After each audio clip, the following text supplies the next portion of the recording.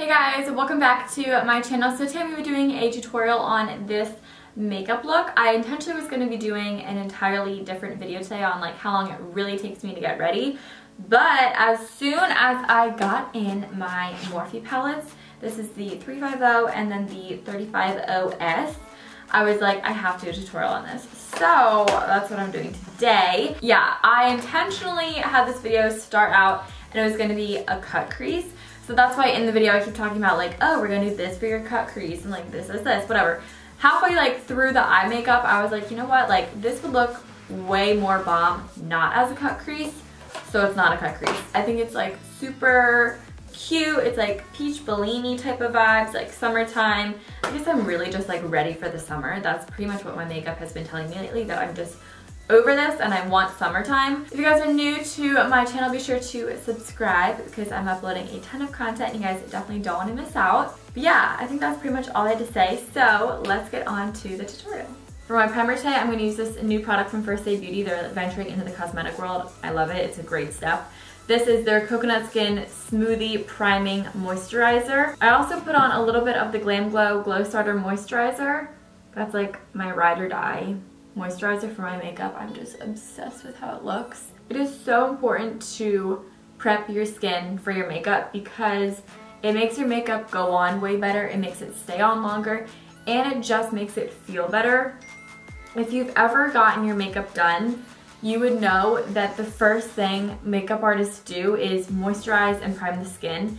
And like, if you ever get your makeup done, you know that your skin just feels so good when they do that. So make sure that you guys take the time to do it at home because it really does make a difference. So I don't think I ever used this in a video. Let me know if I'm wrong, but I don't think I have. It's the Kat Von D Lock It Foundation. It's like super warm toned, so that's why I haven't used it, and also I think it's like so thick on me. I think my problem is I've always put too much of this foundation on. Oh wait, I have to put my blinds down. That probably just made the lighting a little bit more even. I'm gonna bring it all the way down, get a little on your choker. That's fine, who cares? See, it's like such a warm toned foundation. The coverage is really, really pretty. I just definitely need to get a different shade of it. So I'm gonna go in with a concealer. This is the Too Faced Born This Way concealer in the shade Light Medium. And this is super yellow toned and not warm, so hopefully this will kind of cool my skin off a little bit. And I'm just gonna blend this in with my beauty blender. This concealer looks like water. Water, yeah, water. I mean, it looks really like thin. I don't know about the coverage, but it's really good to me. I'm gonna go in and bake where I put my concealer. This is the RCMA No Color Powder. And I just bake under my eyes. And then I'm just gonna go in with the Rimmel Stay Matte. And I'm gonna take this Sigma F35. I'm just gonna go on my smile lines. Anywhere else that bake is not. Now I go back in with that Sigma tapered highlighter brush. And I'm just gonna kind of wipe and pat in my bake. Okay, let's dip in to the fun palette. All right, so the first brush that I'm gonna take is a MAC 224. Okay, so I think I'm first gonna take this shade right here. It looks like a camel brown. And with this, since we're doing kind of like a cut crease, you wanna keep this on the upper part of your lid. It's okay if you get it on your lid. Sorry, you wanna keep this on the upper part of your crease. It's okay if you get it on your lid because we're gonna go back in and clean it up, but it's just easier if you like don't, you know what I mean? Okay, then to make this a little more peachy, I'm gonna go in with this shade. Oh God, where is it? This one, right here. And I'm just going right back over that color that we initially put on, just to deepen it and give it a little tone.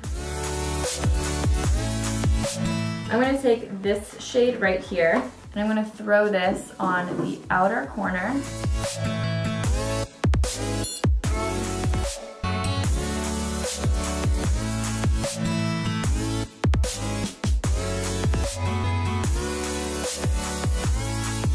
So I'm just gonna go back in with the Born This Way concealer. And you're just gonna start by defining your crease.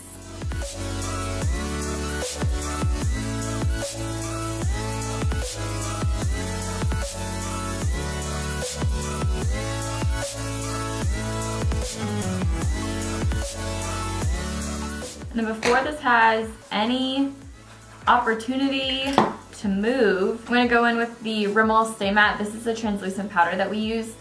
And I'm setting it with this instead of like a white eyeshadow or something because it just makes it easier for the color I'm gonna put down to blend. You know, if I were to put a white down, then it's like an eyeshadow on top of a shadow and it can get kind of competitive. And sometimes the shadows don't work well together. So you can see that we have this nice cut crease right here that transitions into this.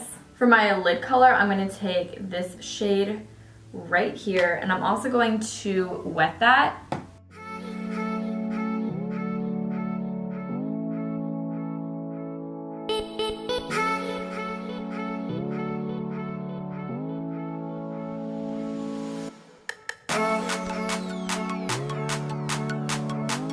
To blend the two, I'm just gonna go back in with like that, reminds me of like a peach Bellini type of thing, type of look, type of color. I'm just gonna pat that where the two meet just to blend them. I don't really wanna add a darker color there.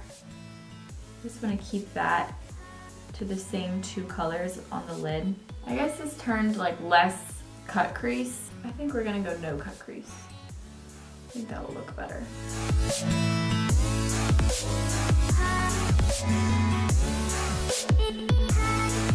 See, that happens. That's like what happens when you just do your tutorials on the fly. You just kind of come up with things as you go and see what you like, see what you don't like, and it's fine. You know, originally I was gonna do like light colors and have this be like wearable and stuff, but I mean, look what it's turning into. It's just like a unicorn right now. It's really great. I really am enjoying this. So I think what I'm gonna do is I'm gonna mix this one with this one.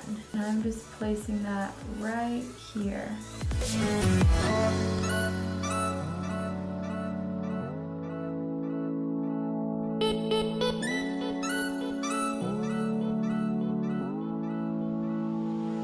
Now I'm gonna dip in to the 35S. I'm gonna take this shade right here and mix it with this shade. And this is going right on my inner corner. I always keep my inner corner light, like no matter how dark and dramatic my eye looks get, my inner corner just always stays light. And then for right underneath my brow, I'm gonna take the same two colors and put that right underneath my brow. Oh.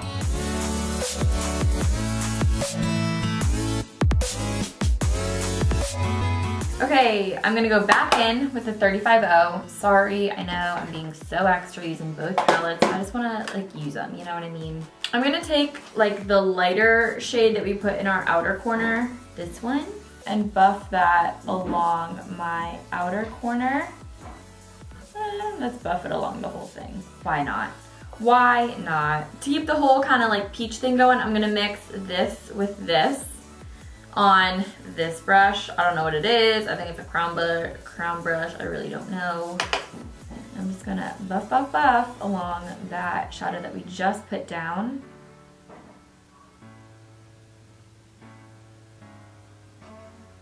For liner, I'm gonna put down this by ColourPop. It's their cream gel liner in the shade Puppy.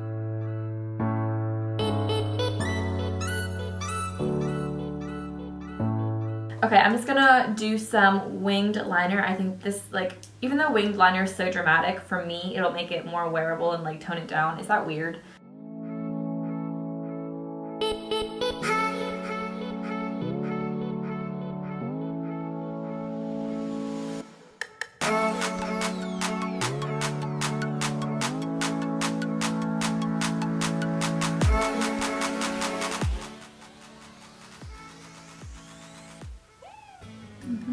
Okay, I'm gonna do mascara and lashes, and then I will be right back. The lashes that I'm using are Ardell Demis 120s. I'm switching something up.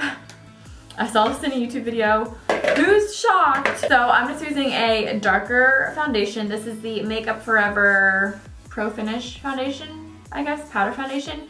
This is in the shade 173. It's also like super warm toned, if you guys can tell. So this might look really bad, but I'm just gonna put this where I would naturally bronze my face. And using a powder foundation is going to keep your skin looking really flawless, but it's also just gonna darken me up a little bit.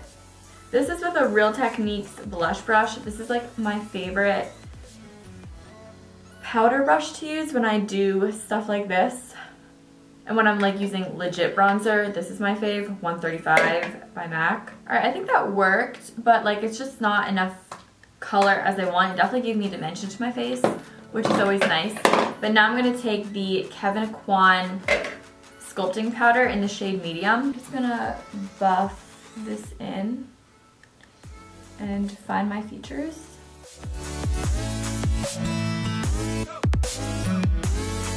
For blush today, I originally picked out like this peach color and I think it still works. This is Papa Don't Peach. Such a cute name by TooFace.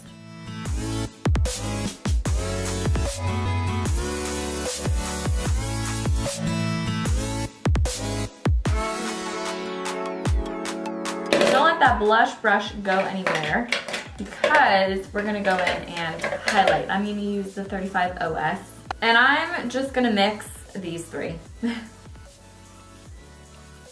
Let's see what color I get.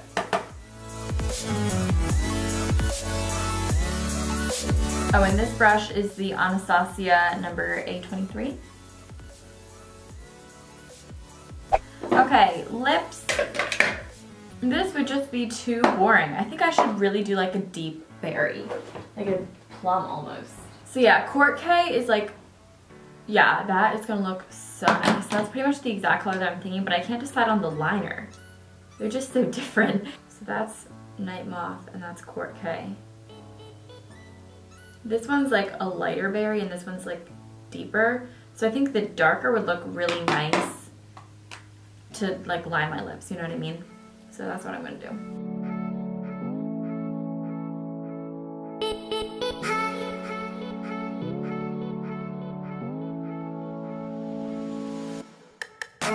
Now, Court K like is kind of really streaky, so let's hope it looks good.